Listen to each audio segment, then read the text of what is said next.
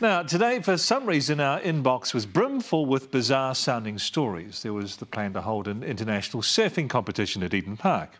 Plus a proposal to give preschoolers basic training in how to be lawyers.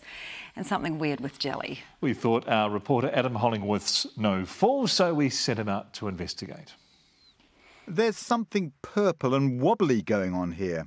Parakai, gateway to the west. We don't actually come here that often, but we've been told that there's an amazing story lurking behind these walls. It's got something to do with jelly, and we're here to find out.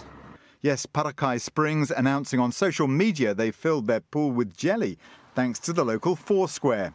He did us a great deal on bulk order of jelly, over 1 million packets, and overnight our staff cracked into it.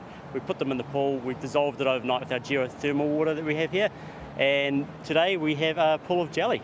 Sunshine's not a friend of jelly, so we pitched in. We were lucky enough to get, obviously, their last 2 packets, so if you like, this can help you. Anything will help.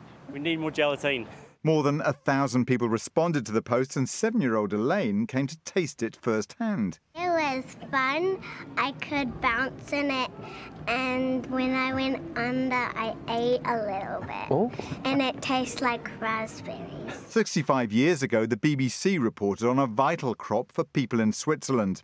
The last 2 weeks of March are an anxious time for the spaghetti farmer. There's always the chance of a late frost, which, while not entirely ruining the crop, generally impairs the flavour. And today, a Hamilton legal firm put itself in the dock. So we're really proud to offer the first formal lawyer training program for preschoolers. Courtroom etiquette, how to handle legal documentation, appropriate office attire and many other subjects.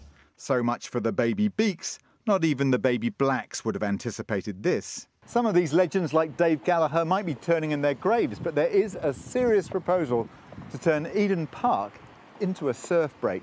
Not a Mexican wave, but a chance to participate in the World Surf League tournament. Eden Park reception says it's been inundated with calls.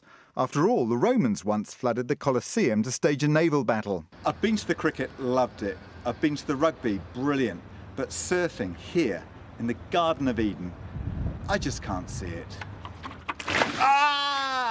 Adam Hollingworth, Newshub.